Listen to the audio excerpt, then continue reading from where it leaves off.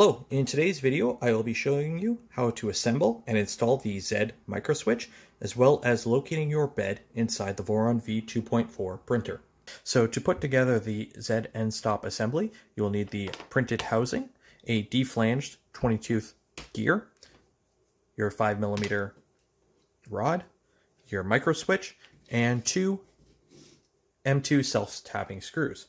Now, to go a little bit further, this is optional, but you can also add a JST connection, both male and female, and some wiring to make the wires connected to the Z Endstop removable.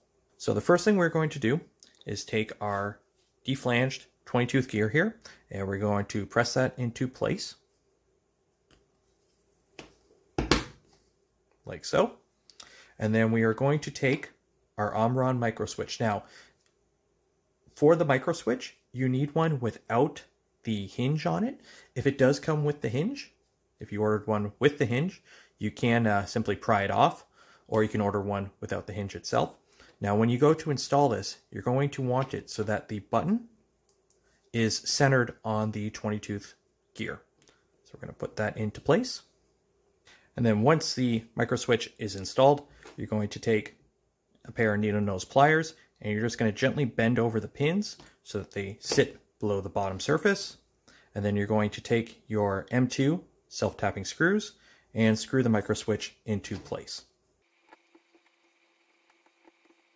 Now at this point, you could simply solder your wires to the two outer pins and move on to the next step. However, we are going to get a little bit fancy here and install a removable connection.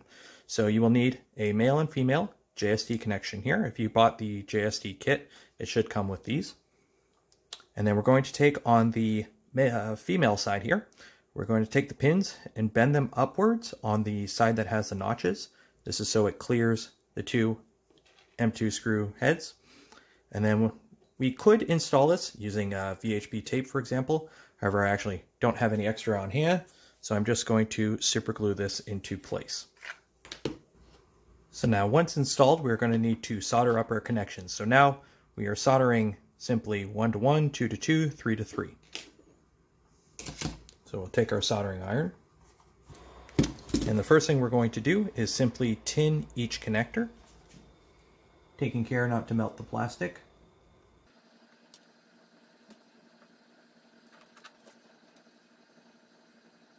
Now, if you bent your wires correctly, you may be able to simply solder bridge them together, like this middle one is here. And to be fair, the only reason we're really connecting this middle one is extra support.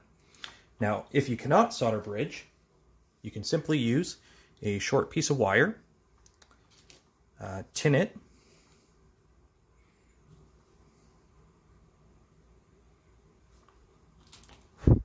and then use the wire to bridge the connection.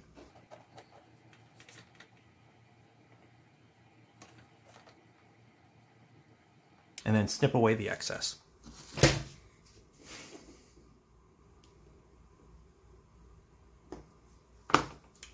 And then do it again.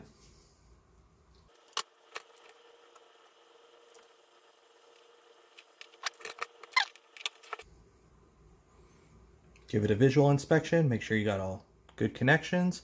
Now you could take out a multimeter and go through and double check that everything has continuity, but we're going to skip that for now. So now we'll get the wire and crimp the connector on.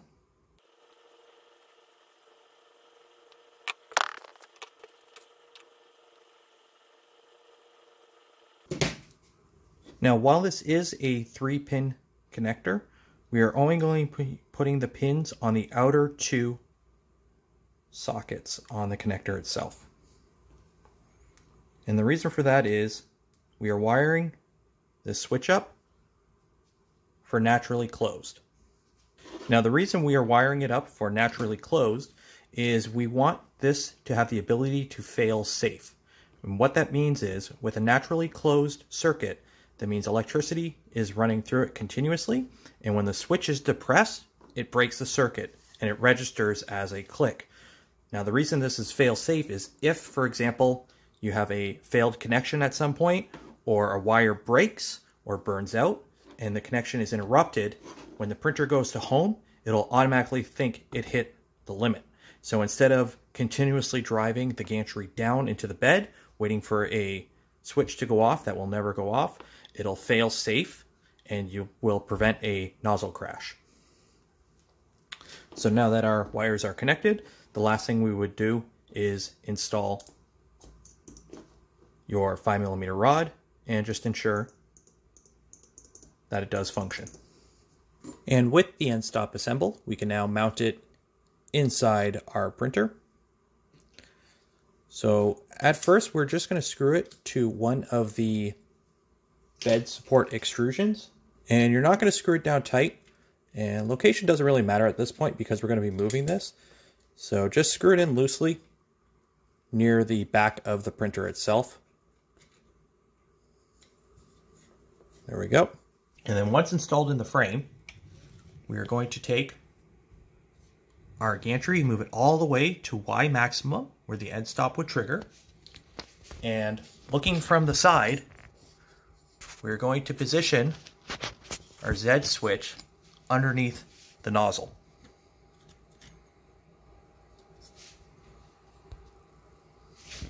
Like so. Now, this is just a rough position for now. Once the printer is on and you run your homing routine for X and Y for the first time, you may have to adjust this slightly, as right now we don't have any power to the printer. So the trigger position for the Endstop may shift slightly. However, for your first power on and for assembly, this is good enough.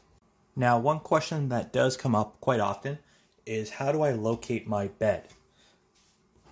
Your bed location is based off of your bed mounting extrusions and your Endstop. So with your Endstop at Y maximum, because the nozzle always needs to be able to hit this Endstop, you're going to want your bed basically not touching the Endstop, because this will transfer heat into it and you don't want that, because that will throw off your readings. So you're going to move your bed back till it just touches the Endstop, and then you're going to move it forward so that there is an air gap between the bed and the Endstop, and that is it. That is how you locate your bed. So now, when you run your homing routine XYZ, it will home X, it'll home Y. Your bed will be centered on the X axis because it is centered on the extrusions, which are centered on the frame, and then your principal Y is from the rear of this bed to your Y minimum. So you will have to go through and just ensure what your parameters are and that they are set correctly so that you are maximizing the available print volume.